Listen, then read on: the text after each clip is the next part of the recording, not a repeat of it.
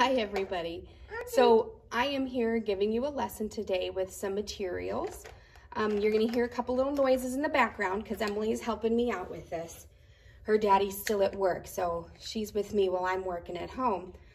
So we're going to work on a lesson called Notation of Squares. Now, notation of squares is a lesson that some of you have already had, some of you have practiced and you've mastered it, and some of you hadn't have it yet. But everybody's ready for it, and I know that there are definitely some people who need to practice it. So we're going to go ahead and get started. I'm also going to show you what you can do for follow-up work after the lesson. So here is the 5 chain. I can take this chain and fold it, which many of you would recognize from your time in primary. And I'm going to fold it just like this, as best as I can. You're doing it, Em. Em has the weights, you guys. I know how y'all feel about the weights. She feels the same way. So here I have made a square of 5. Now, here it is, sorry. So I have 5 here. 1, 2, 3, 4, 5. And I'm going to go ahead and take a ticket. This is my pencil box. I have 5 here. And I also have 5 going up. 1, 2, 3, 4, 5. I have 5 here. Now, there's something else in our classroom that looks just like this, isn't there? Rather than it being a chain that we can pull apart, we have a connected and wired 5 square. So I'm going to trade that out. So we have 5 and 5. We can see that we've taken 5, 1, 2, 3, 4, 5, 1, 2, 3, 4, 5 times. So we can take these two 5s and add a multiplication sign. We can see that we have 5 times 5. Now, what is 5 times 5? Well, we can count the beads all individually, or we can skip count, and I think I'm going to skip count today. So 5, 10, 15, 20, 25. And I have a little 25 right here. I also have this ticket. 5 times 5 equals 25. Now, I have a question. How many 5s, I'm going to flip this over real quick. How many 5s do you see in your number sentence here? We see 1 5 and 2 5s. So we have a special way of writing 5 squared in math, just using our paper and pencil. And I want to show you what that is today. Here it is. We have 25 here. Here is a 5. But since we had 2 5s in our little multiplication problem here, we're going to add a baby 2. When you see this floating 2, this means to multiply the listed number by itself this number of times. So in this case, sorry, my lighting's being bad. In this case, we're multiplying 5 times 5. 2 5s. We're not doing 5 plus 5 or 5 times 2, because as we can see here in our square, we have 5 5s. Got it? Okay. So I'm going to do our 6 now. I'm going to move this up a little bit. We're going to do a couple together. So here we have 6. I'm going to fold it back and forth just like we did before. And let's see. So down here, we have a 6. And here we have a 6. 1, 2, 3, 4, 5, 6. And we're going to take this 6 down here. 1, 2, 3, 4, 5, 6. So we're going to do 6 times 6. And I actually have that right here. And then I'm going to trade out my 6 chain for a wired 6 square. Okay, I'm just going to move that up some. Pull my rug straight. There we go. That's better. So 6 times 6. Who knows what 6 times 6 is? Well, you can count the beads. We can skip count. 6, 12, 18, 24, 30, 36. Yeah, that's a pretty weight, Emily. So 36. Now we want to notate 6 squared using numbers in a pencil. So here's the 6. And how many 6s do you see in your number sentence here? 1, 2. So we have 6. Uh-oh. And a baby 2 that's reflecting at us. There we go. So let's go ahead and do the 4 chain. I'm going to do it in order as best as I can. The way my camera is, it's a little tricksy. Yeah, it's tricksy, isn't it, Em? All right, there's our 4. You gotta do that? You can do that. So here we have 4 times 4. What is 4 times 4? Let's skip count by 4. 4, 8, 12, 16. That's a very pretty weight. Emily's showing me this weight. Go put it with the other ones. So it's 16, and we're going to notate it. We have a 4, 1, 2 4s in our math sentence or our number sentence. So I'm going to notate it with a baby 2. Thank you, Emily. So let's do 7. I'm going to fold. Oh, can't excuse me. I'm doing my lesson right now, Emmy. Can I give these back to you? Why don't you build it right there? Build it right there. All right, there's my 7. I'm gonna replace my chain. I didn't do that with my 4. Is that funny? Yeah. Okay, so I have a 7 here and a 7 here. So that's 7 times 7. Ooh, that's a big one. Who knows what 7 times 7 is? Big. Is it big? Yeah. Well, let's skip count by 7. 7, 14, 21, 28, 35, 42, 49. Thank you, Emily. 49, and we're going to notate it. We need a 7 and a baby elephant. Nope, 2. Because we have 2 7s in our number sentence right there. Okay, so I'm going to move this over really quick so we can keep going. I'm going to move this 7 all the way down. Maybe we can fit our 3 chain. Oh, yeah, we can fit our 3 chain. Is it so pretty? Yeah. I'm going to move over our tickets. Normally, when we're not filming, there's not quite as much moving everything around. Filming definitely poses quite an interesting challenge. Now, let's do our 3 chain. We'll do a little tiny one. Oh, is it so tiny, Em? Yeah. All right. There's 3 times 3. 3 times 3. We're going to replace it. There we go. And what is 3 times 3? 3, 6, 9. Sweet. Let's notate this little guy. We need 3 and a baby 2. Emily's picked up the 2 square. Let's do the 2 square, Emily. Look how teeny tiny this guy is. Let me do this. Yeah, that's the last square, Emily. We have 2 times 2.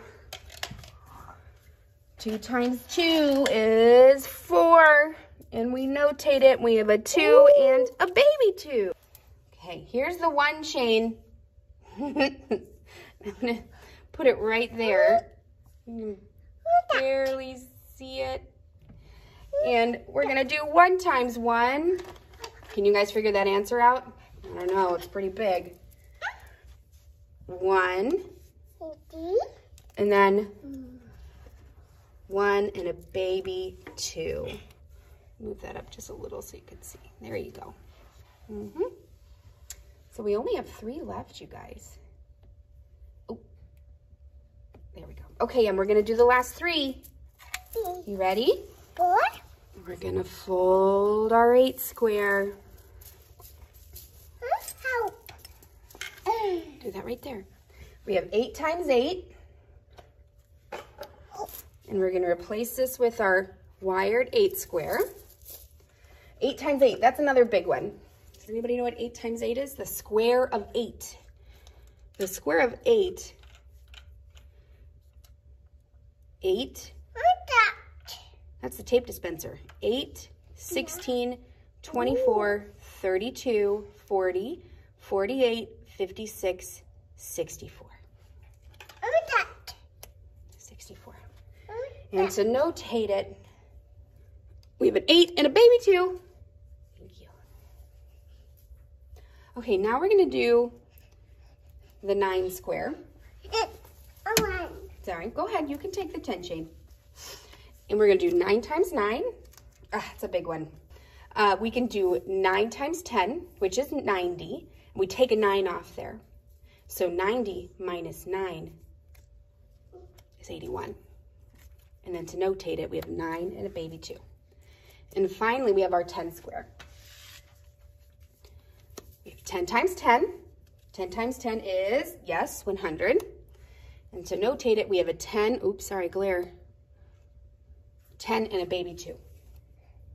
There we go. So that is the whole lesson. We usually do it in one long row, but with my filming set up today, I don't have that ability. Again, this is the first YouTube lesson, so I will definitely be getting better at this. So now what we can do is we can move on to follow-up work. What can we do with this at home? Because some of us might have beads at home. You could try to make your own bead squares if you would like to. You would just string a bead and then tie in, string 2 beads, tie a knot, string 2 beads, tie a knot, and then you could fold them together. You don't have to have them wired together. However, not everybody has this many beads at home. I know I don't, at least not, big enough beads. So another thing that you can do when you're at home is, I'm getting my paper here, and I'm going to move over my really fancy filming rig, which is a shelf with a brick and my phone sitting on top of it, yay. So I'm gonna take some graph paper. I have a link for free graph paper that you can just print out right at home. And I'm gonna draw each one of these. So I'm gonna start with my 1. Mine. That is yours. With my little pencil box here. And with the 1, you know what, I'm not gonna use my ruler. I'm just gonna color in a square. Like this. Okay, then with my 2, if I can get it out. Do you see that I colored right on the lines? I didn't color outside the lines. I'm gonna color all the way to the edge, make it look as nice as I can, nice and careful. Okay, here's my 2 square, here's my 3 square. Emily's getting really excited about whatever it is she has discovered. I'm gonna color this in. Remember, take your time when you color. It's really lovely to be able to make our work look nice and beautiful. All right, now I'm gonna use yellow for my 4. Now I'm just sticking with the colors that we have. I'm just sticking with the colors that we have with our bead chains. However, you can choose whatever colors you want. Whatever colors you desire. All right. 5 is light blue. I like to do that. I like to count. And then I know where I need to color. Ooh, I'm a little out of the line there. All right, there we go. Let's see, 6 is purple. Is this purple or blue? That's purple. So 1, 2, 3, 4, 5, 6. 1, 2, 3, 4, 5, 6. There we go. And I know where to color.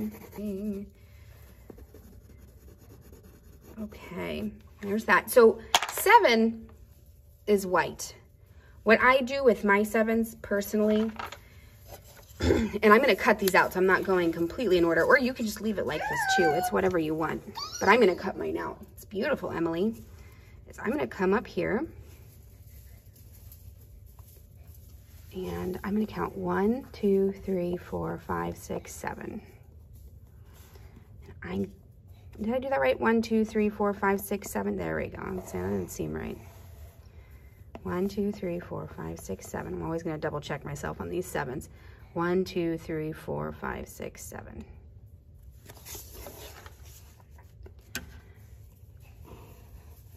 There we go.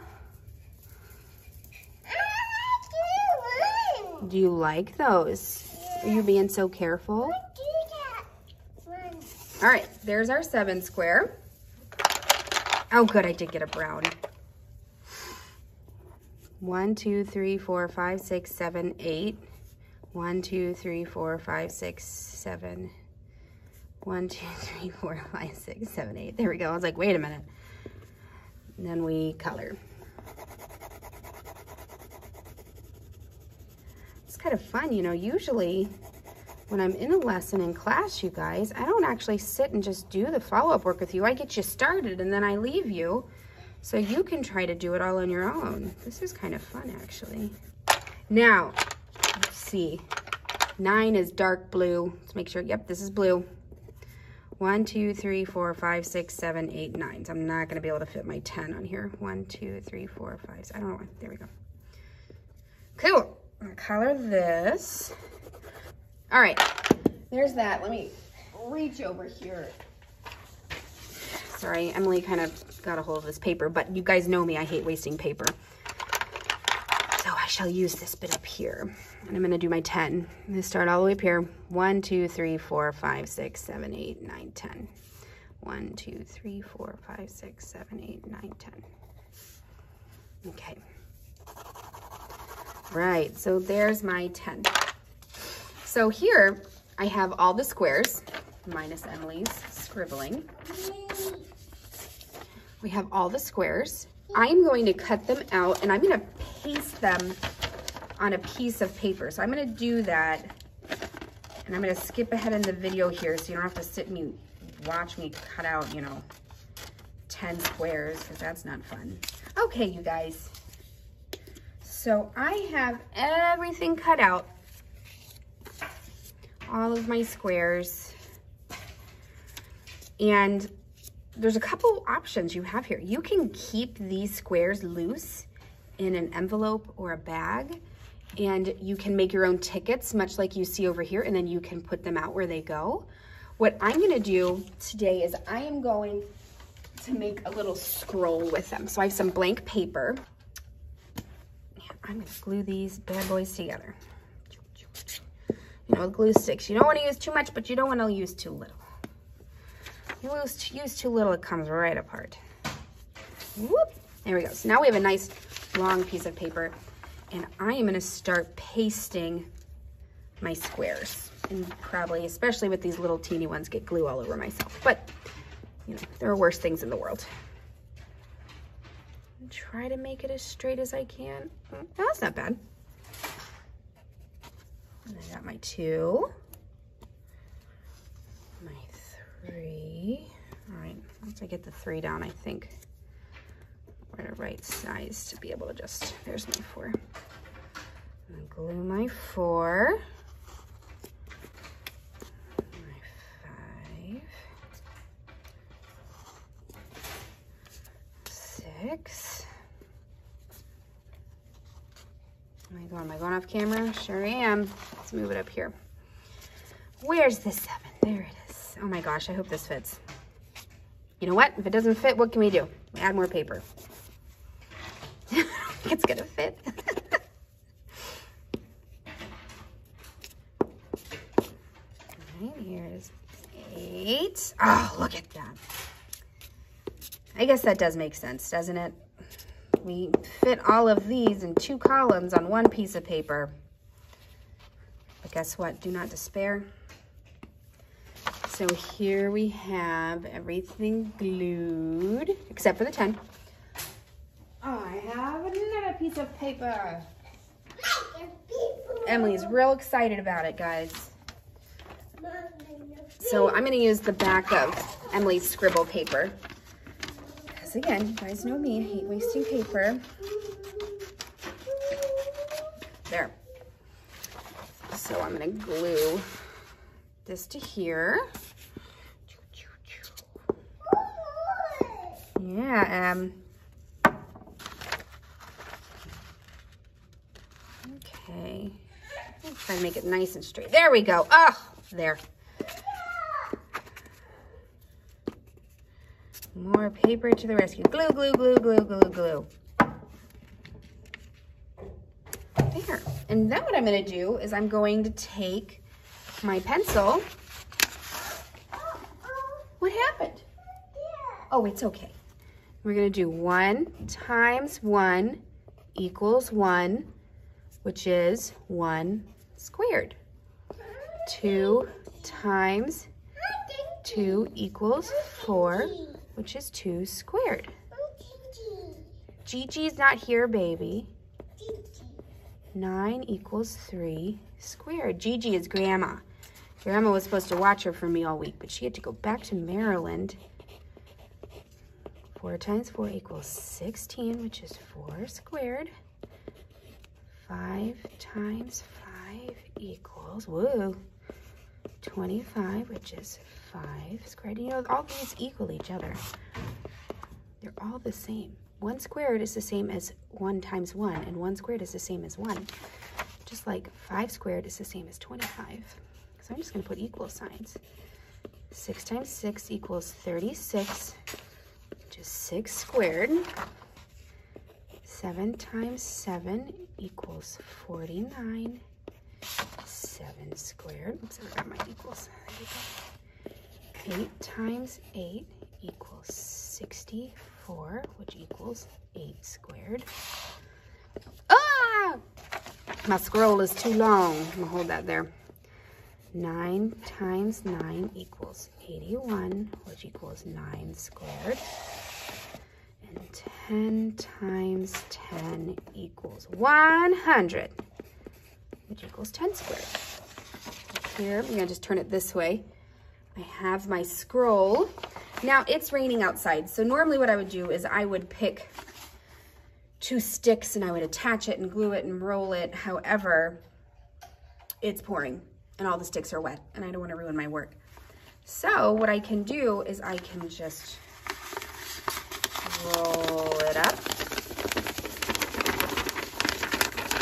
Uh-oh, it got rolled all crazy. Remember when that happens? Lightly tap. And I'm going to tie a ribbon around it. And that's my scroll. All right, guys, that's the end of the lesson. Sorry about the toddler. Oh, hoping it just added some cute factor. Oh, she has gotten into the fractions. Would you guys, oh dear. Yep, that's okay. All right, guys, thanks. I look forward to our next video.